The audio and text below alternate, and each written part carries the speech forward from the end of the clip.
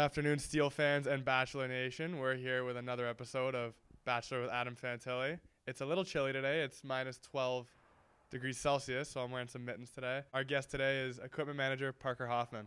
How you doing, Parker? Great. Thanks for having me, Adam. Of course. All right, Parker. So first group date was this week, and Hillary Duff made an appearance. How'd you feel about the date?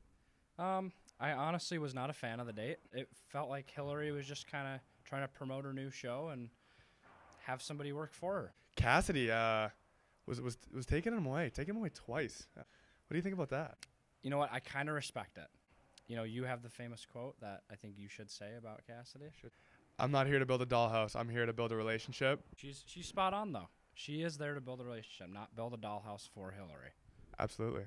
First one-on-one date, Clayton and Susie. They take a helicopter ride, land on a yacht, end up in a hot tub. It was pretty wild. How do you think Clayton will ever top that outside of Bachelor world? I don't think it can be topped, but that's not something you see every day. No, I think that was probably one of the best one-on-one dates we've seen in a long time on Bachelor. Absolutely. Would you think that Susie is now the front runner after that? 100%. I don't think anybody else is going to get a date of that sort. Amanda Jordan with a beautiful serenation on their first dance. What did you think of that, man? That was beautiful. We forgot to mention they saw the Bachelor mansion from the helicopter. So, you know. That did stir up some feelings there, didn't it? That did stir a lot of feelings. So I think that was just a good soothing song to end the night. So this week, Shanae was a little ball of fire. She had some pretty outlandish things to say to Elizabeth. What did you think, first off, of her pushing her down on that race? Unnecessary, but in a race like that, maybe necessary. For someone that gives himself the nickname Shanae, I don't think you can do that. Then Shanae brings up a bunch of drama with Elizabeth, trying to call her two-faced. How do you think the girls handled it? I think there's still a lot there. I think it's going to carry into next week. It's just one of those where we just have to wait and see. Clayton asks if he can make history and be the first person to ever take a rose away.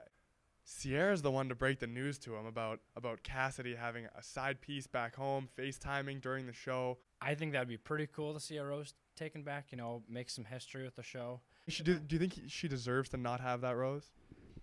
Yeah, I mean, especially if she's bragging to the other girls about having somebody back home. If they find it, but if she's telling people about it, that's the problem. So what are you really there for? That's what he's always asking. Are you here for the right reason? You think Sierra had sass when she went back up to her and was like, "Yo, I told him." That was full on. Just I did it.